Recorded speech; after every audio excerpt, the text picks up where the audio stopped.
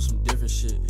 I might just hit your bitch out walking the park. Alright, so the final top 10 has finally dropped for the NFL Top 100. And if you know anything about this list, is ass. Like, they rate these lists like they're playing Madden. This shit is ass. You got guys like Trayvon Diggs rated higher. And no disrespect to you, but you're not better than your brother. You're not better than Joey Bosa. You're not better than Nick Bosa. They got him rated higher than a couple guys.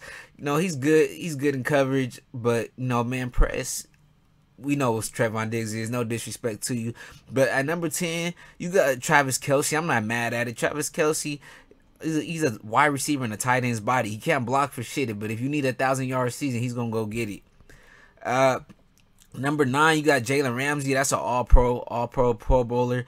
That's a lockdown corner. He could have been even rated higher. He's on a stacked-ass team. So, of course, I think number 9 is pretty good for Jalen. At number 8, you got the Frog. I don't know why the hell he looks... Why does he look sick in this picture? All depressed and shit. Like, out of all the pictures. But Patrick Mahomes at number 8. Last season, it wasn't one of his best. But last season, I would have probably gave Patrick Mahomes maybe like a top 6. Probably top 6. I don't know if he's a top 8. I think Patrick Mahomes better than number 8. At number 7, you got Davante Adams, solid receiver.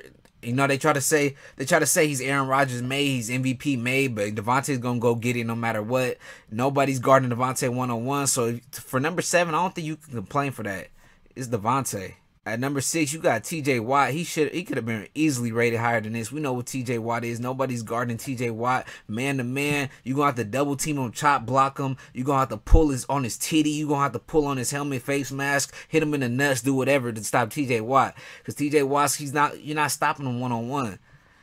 At number 5, you got Jonathan Taylor. Jonathan Taylor, easily the best running back last season. Derrick Henry got hurt. All the other running backs weren't as consistent. Jonathan Taylor, there's not much you could say about him. You know, he's just a bull-nosed runner, head-nosed runner. You know, he's going straight up that hole. He's going to hit you with a juke move. He's not going down easily. He's not going down one-on-one. Cooper Kupp, number 4. Cooper Kupp, I think this is solid for him. I don't think Cooper Kupp could really ask for much more. MVP from the Super Bowl. He's a dog. You know, we know Cooper Kupp. He really started getting recognition after this last year. But Cooper Kupp, one of the best receivers in the league. I don't think you could be mad at number 4. At number 3, Aaron Rodgers. I don't see how you can kind of have Aaron Rodgers. He got to go higher than number 3. I'm not the biggest Aaron Rodgers fans after he keeps losing every year in the playoffs. But Aaron Rodgers is back-to-back MVPs. Aaron Rodgers is Mr. MVP. Aaron Rodgers is going to give you the prettiest ball down the field. He's going to make some of the smartest decisions. He's going to bring it. He's going to put his team in a position to win. He's been doing it for the last couple seasons. Playoff-wise, it's not rated off the playoffs, so we're not even going to speak about it. When it comes to regular season, you got to give Aaron Rodgers probably higher than top. Yeah, you got to give him higher than number 3, I feel like. At number 2, Aaron Donald. Aaron Donald, shit. What is there to say about Aaron Donald? We know Aaron Donald. Aaron Donald is the best defensive player maybe ever. Some people say ever.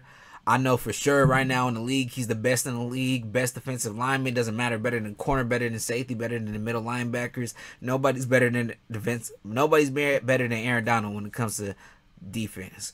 Doesn't matter. You can put 3 motherfuckers on him. He's still gonna knock one of them off, and he's gonna take off your helmet and beat your ass with it. And we seen it. Tom Brady at number 1. I did have a problem because Tom Brady, man.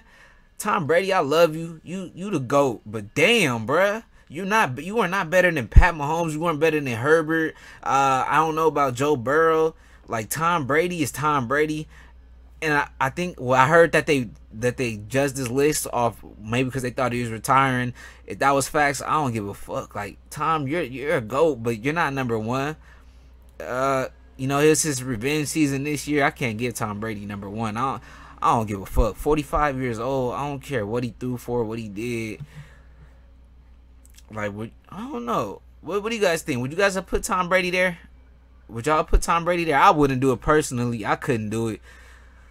But fuck. Maybe this year he could get number 1 again. This is final year. I feel like that's all it was. A little popularity contest type of thing. We know Tom Brady's not number 1.